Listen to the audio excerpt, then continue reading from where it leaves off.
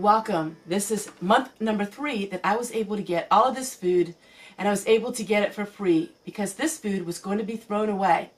This last location where I get this food is the last place this food will see before a landfill or to feed a local farmer's animals.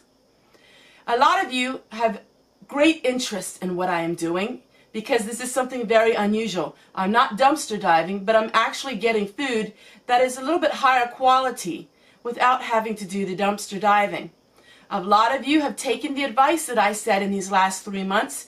You have contacted your local area where there's a food pantry. Some of you have been quite successful at it, like me, while others of you they just say no. I'm going to share with you some ideas on how you can glean free food from your local pantry or your local food bank. But I'm going to share with you some insights and some tips that maybe you wouldn't have heard of anywhere else. As you know, I've been doing this for 3 months and it's been amazing.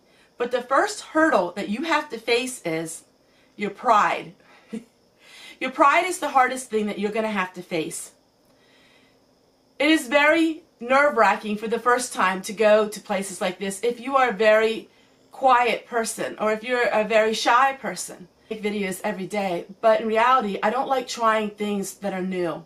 And going to the food pantry was really very scary for me. It was very stressful, but I'm so thankful I did because now I'm able to glean this food. We live off this food and our food budget is really low. And this food was going to be thrown away. So it is something that has been a blessing to everybody. I'm going to share with you step number 1. Step number 1 is you have to put down your pride and you have to put down your shyness. Listen, everybody that's been to a food pantry or food bank at one time in their life has been scared. People are generally very kind there and people are very happy and very happy to see you there. It is very fearful to try something for the first time. I know. But once you do it and the second time it gets easier and easier and easier. And for me, knowing that this food is going to be thrown away really even makes it even more of a blessing to me because I'm not taking it from anyone that's in need, but I'm taking it and I'm recycling it and I'm being a good steward of this food. So lesson number 1 in gleaning free food is 9 times out of 10 you're not going to have any success if you're going to a government subsidized food pantry or food bank. So if it's government programmed, most likely they're not going to give you any leftover food that was going to be thrown away. Government regulated places are just really hard to get in and to get the free food. Of course you can go there and of course you can sign up for free food, but if you want to glean from food that's going to be thrown away, like I do, a government institution is probably not going to be a real success for you. But it doesn't hurt to try. It doesn't hurt to call them and say, at the end of the week, what do you do if you have any produce that's left over? A lot of you have done that and a lot of you have been successful. Tip number 2, it's location, location, location. It all depends on where you're located. If you're nestled in the inner city, most likely you're not going to be able to find food like I do. But if you're in the countryside or if you're in the suburbs, you have a higher chance. Also, if you are in a church pantry, the church pantry is your number 1 key. So if you can find a church pantry or a church food bank, you have a very high success rate of being able to glean that food because you're under this church regulations and oftentimes they're a lot more lenient. A lot of grocery stores are starting to understand that there is called the Good Samaritan law.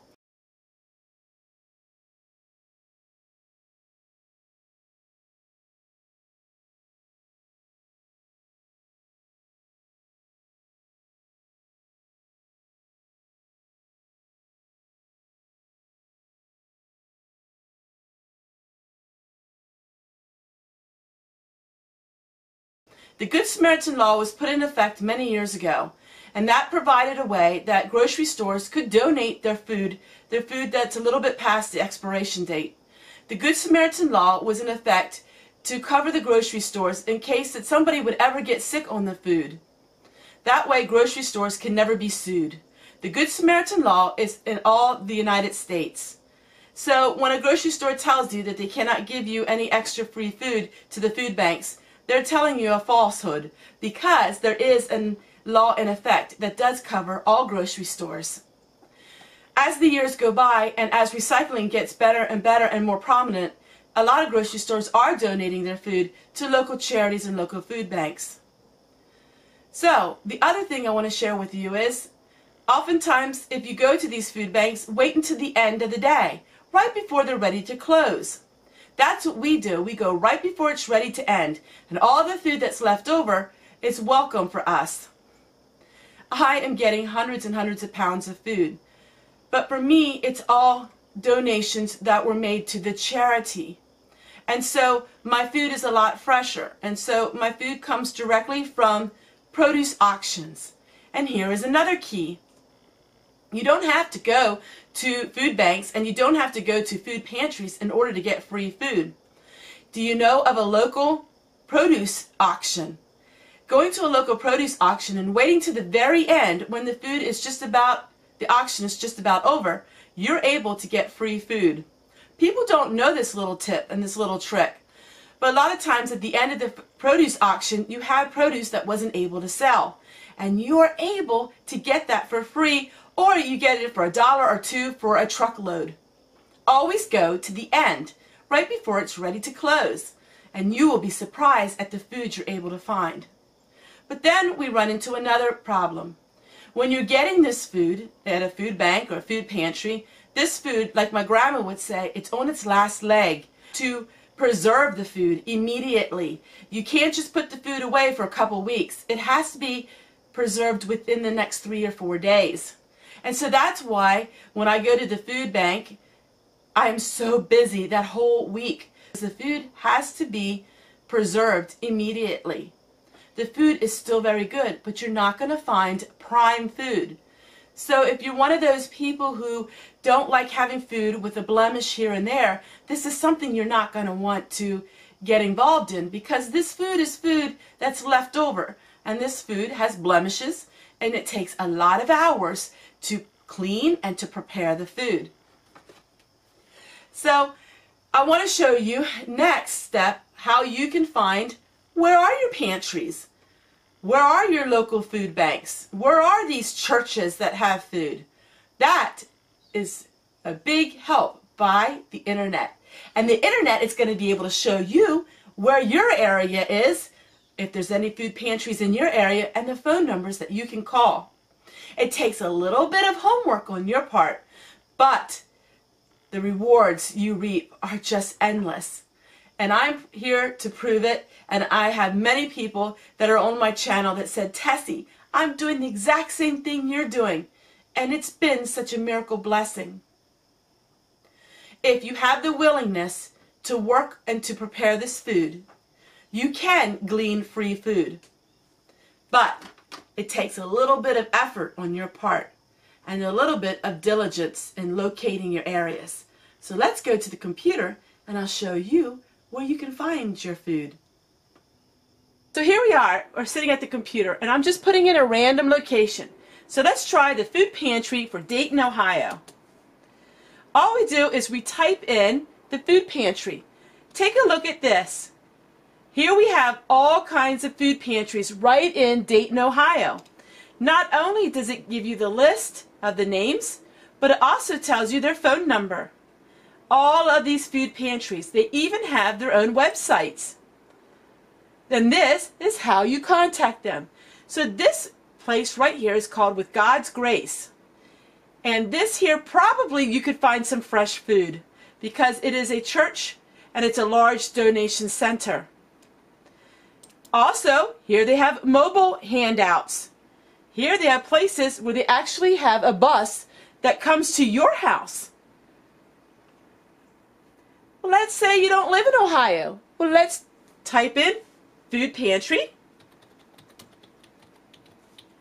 Where do we want to look? Let's look in Texas. food pantries in Texas. Now you can put in your own little town. Take a look at this. All of these food pantries in different areas of Texas. Look at this. This is how you find your food and your food pantries. And you give them a call and you specifically ask them, what do you need to be able to go to a food pantry? A lot of times there are places at the end of the month, like where I go, where you don't need to have any kind of identification whatsoever. The food pantry that I go to is a community pantry once a month. You don't need to have any identification. You don't need to have any requirements. You can get the food for free that's left over. All you do is Google. You Google your town and your state, and it all comes up for you. So I hope this little bit will help you out in searching for your food pantry and searching for free food for you. And whatever your pantry provides with you, you can use that. And you can use that and you can preserve it. Every month it's going to be something different. But I can promise you, because a lot of people have told me that it's been a real blessing to them, all you have to do is make the first step. Find it and give them a call, and you're off to a wonderful world of gleaning food that would be thrown away.